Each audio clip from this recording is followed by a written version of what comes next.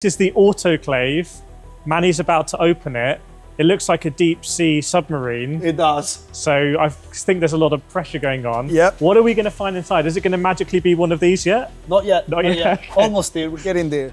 Wow. Okay. So it looks like it's got wires coming out of it. So this is the layup, Manny, in here. It is. In this sort of like vacuum bag, essentially. Yes. And it's been heat treated.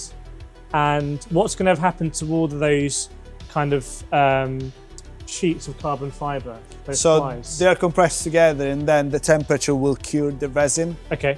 That is in between the layers. Yeah.